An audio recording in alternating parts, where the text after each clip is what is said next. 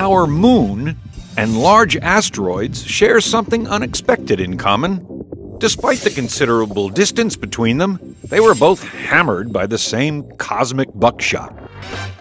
Comparing the moon rocks brought back from the Apollo mission to howardite and eucrite meteorites known to have originated from the asteroid Vesta, which resides in the asteroid belt between Mars and Jupiter, researchers have determined that an event known as the lunar cataclysm 4 billion years ago peppered both Earth's original satellite and the giant asteroid with the same high-velocity projectiles.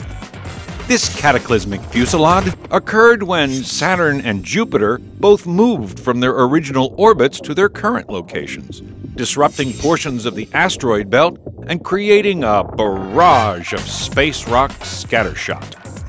The comparative analysis of the two datasets has helped to define the start and duration of the lunar cataclysm and should provide a better understanding of its effect on the entire solar system.